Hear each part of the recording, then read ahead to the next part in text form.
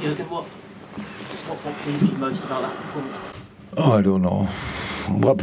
Okay, pleased me most. The moment of the game, the best I enjoyed the most was the 92nd minute. Impressive. Yeah.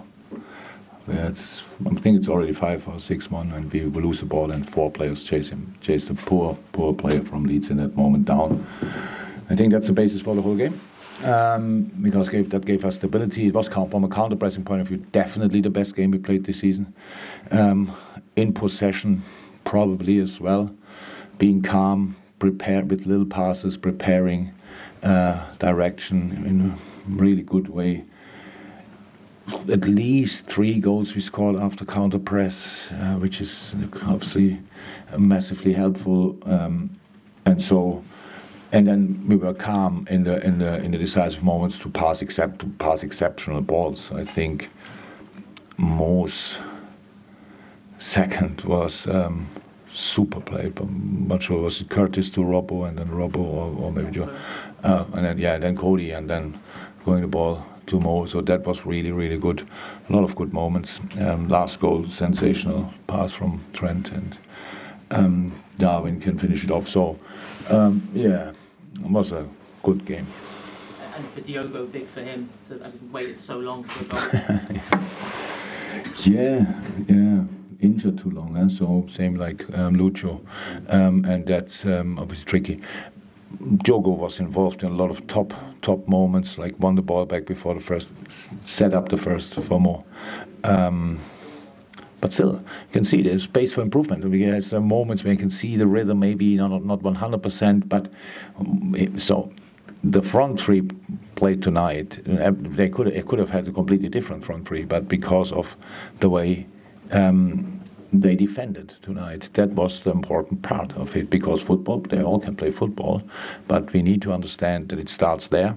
I think the counter-pressing mode was set by Curtis and Hendo. It was absolutely top how they chased pretty much everything on the pitch. That was super important. But I didn't remember a situation where Robbo was in a 1-1 situation or Trent was in a 1-1 situation, because we were always moving to the ball side, to so many important things, and yeah, I liked it a lot. Does it cap a perfect, like, really away from home when you can bring on Luis Diaz for his first game in 6 months? Yeah, super important. So Luis is back. He's now lacking rhythm, which is normal. Bit of sharpness, but that's normal as well. So he's in training sessions. It's not, you cannot get there to the final degree of sharpness. So we now try to just help him getting step by step back really into the team, to giving him minutes. And yeah, but it's just nice to see him play, to be honest. I missed him so long, so it's just nice to see him being involved again. Trent had 140 touches of the ball tonight.